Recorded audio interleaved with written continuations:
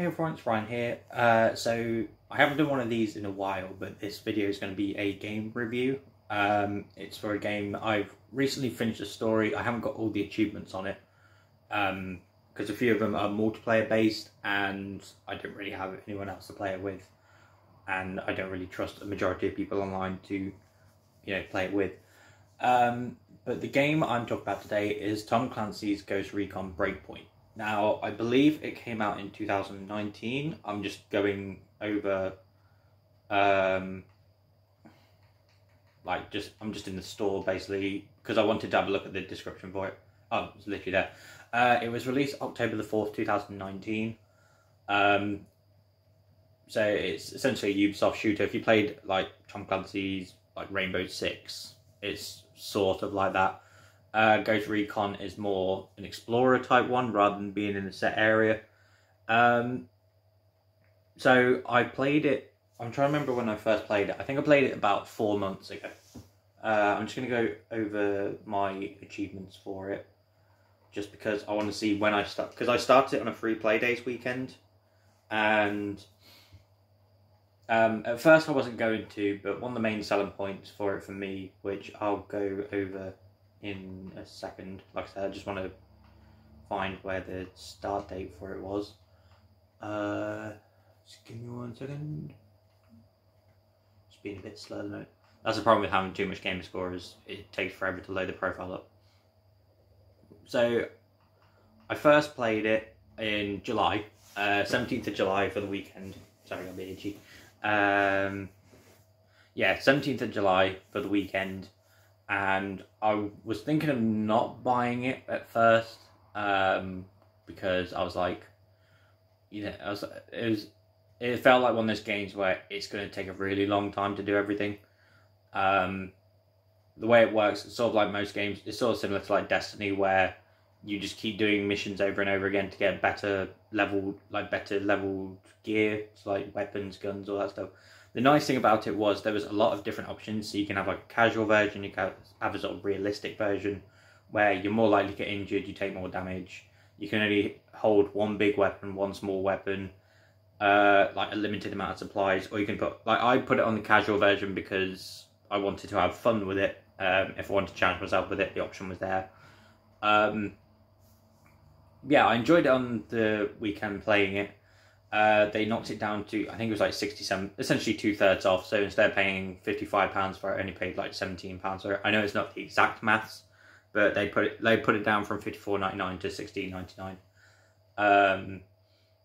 So basically after the weekend, I was like, yeah, you know what, I'll buy it because I had fun with it. It's been one of those things. I've had it a couple of times with games. I've had the similar with State of Decay 2, where I play it at first, I find it interesting, and then like after a few days or so, it sort of like just feels like a bit of a drag just to play it. I kept putting it off like multiple times.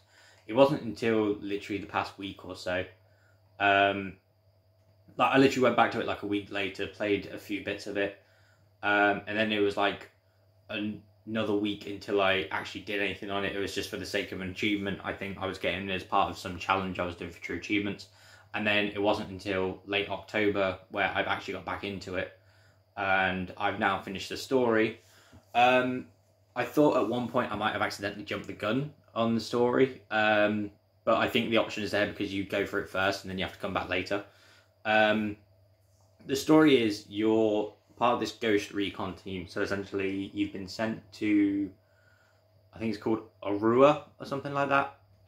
Sort of like Aurora, but it's just without the O in the middle, I think. And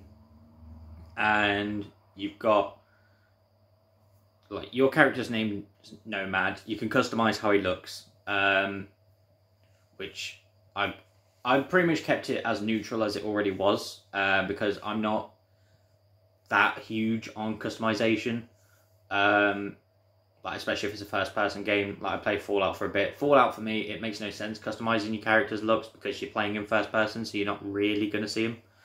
I feel like almost the same with Borderlands. I know that's sort of like skins and stuff like that, but it doesn't really feel like it's worth doing because you're not going to see the person. So yeah, I kind of kept it a bit neutral.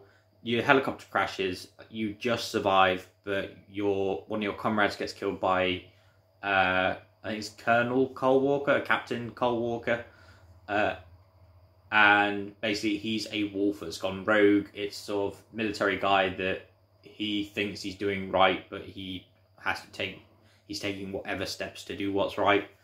But yeah, he's like taking out his own people because he thinks they're going to stop his plans, essentially. And you have to essentially stop him yourself, which you do early on. But I think like it's one of those things where the mission's there to kill Walker, or you can basically do everything else and come around to it. I kind of went off to kill him first. It took a while, but I think basically I needed higher gear and a bit more preparation of what I was doing. But the main selling point for this game for me was the person that plays Cole Walker. His name is John Bernthal. I first saw him in The Accountant with Ben Affleck. He plays the brother.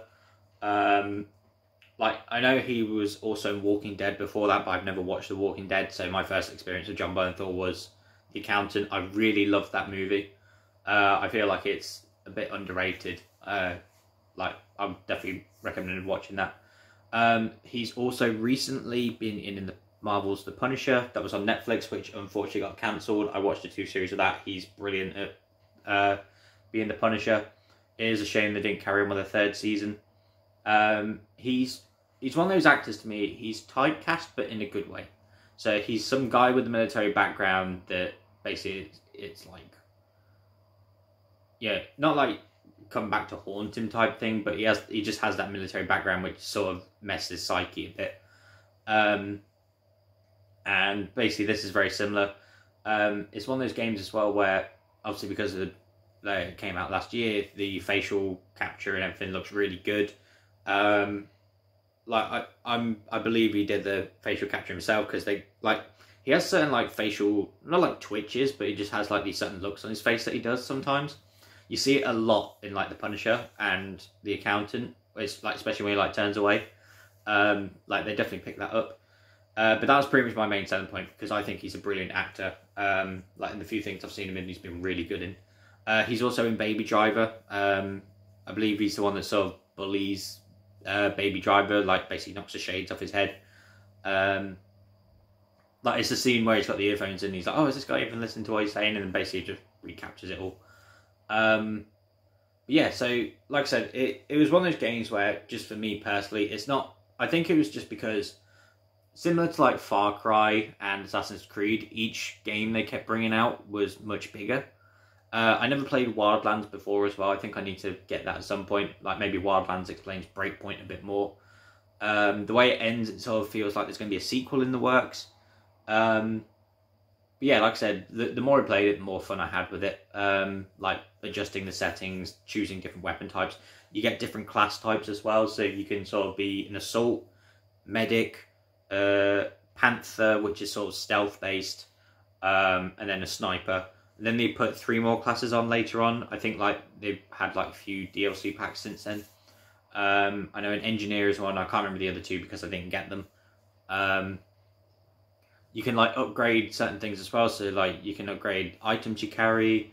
You get perks for your character as well. So you can increase like XP gains using a handgun. You can increase the radar range.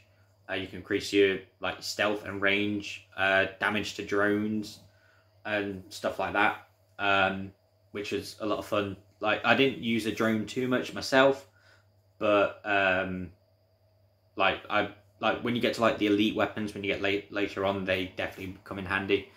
Each weapon has different perks depending on its rarity as well.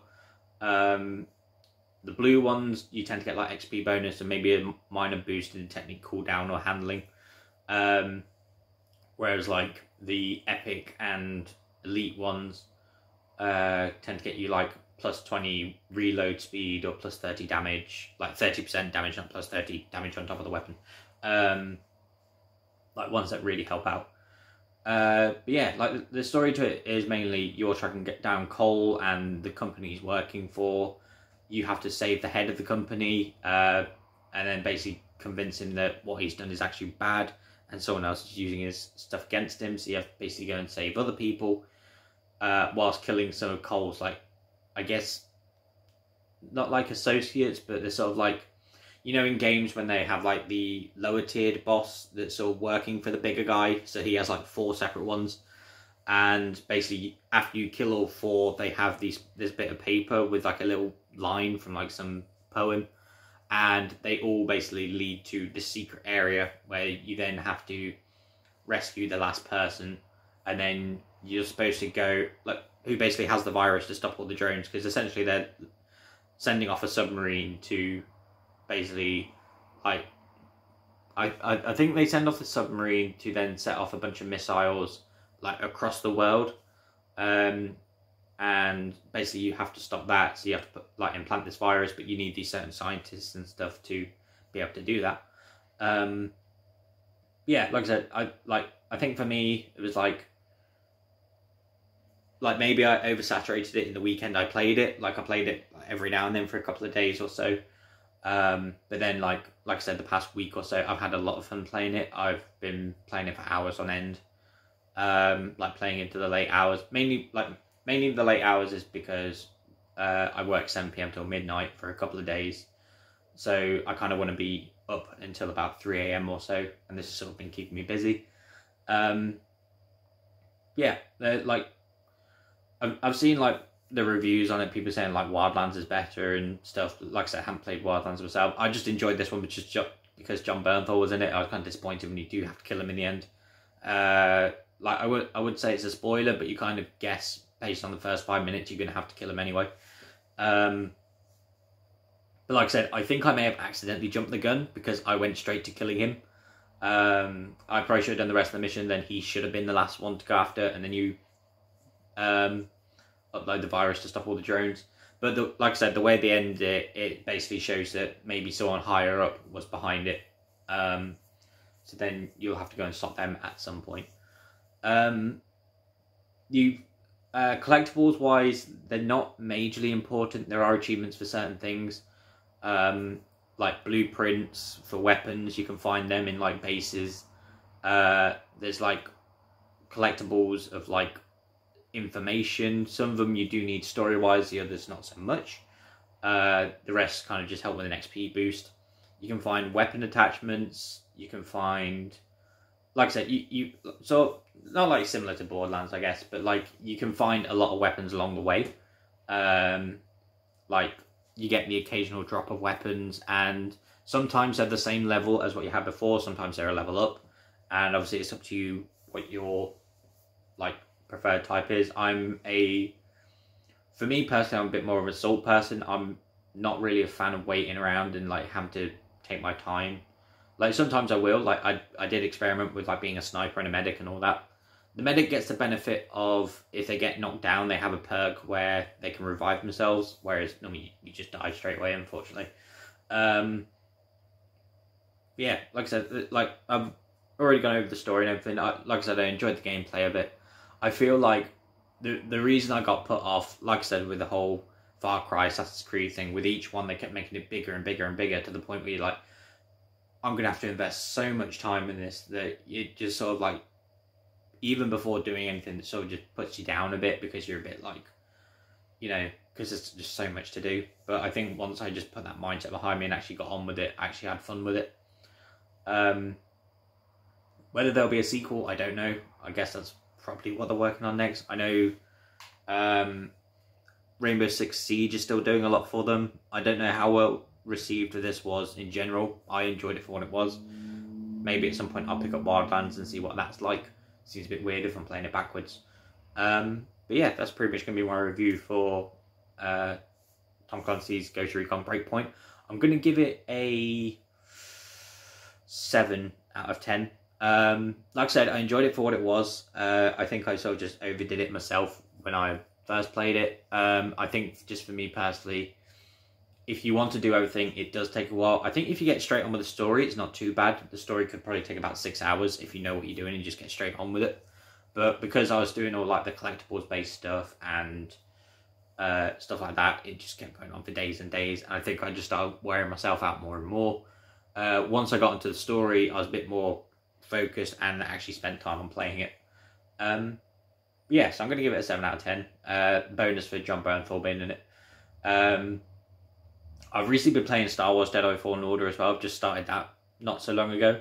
And the motion capture in that is really good, especially for Cal. Like, they just managed to get every, like, bit of, like, facial recognition, all the little things like lip twitches or, like, eyebrow raisers, stuff like that. It just looks really good. Like, one of the issues I had with this, like, it's not too much of an issue. You do get in a lot, especially with games that have come out the past few years, is they get the person's face, they have the lips moving, but the problem is the teeth don't really move.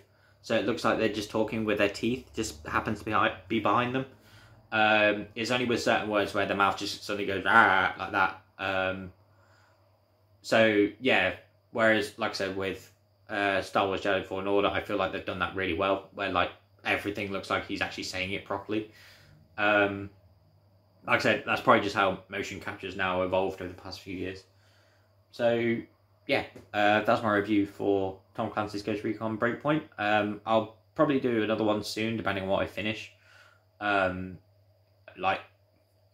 sort of, like, doing a lot of daily stuff right now, so I've just done, like, I'm doing Crash Team Racing stuff, I'm doing NBA 2K20 stuff, I'm doing Gears 5 stuff. I need to, at one point, play Star Wars Jedi Fallen Order. I've been back on my PS3 for a bit, so it's a bit all over the place, you know, but I'll see about doing another one of these, and what the game will be, I'm not sure. But thank you for watching this video, and I shall hopefully see you in the next one.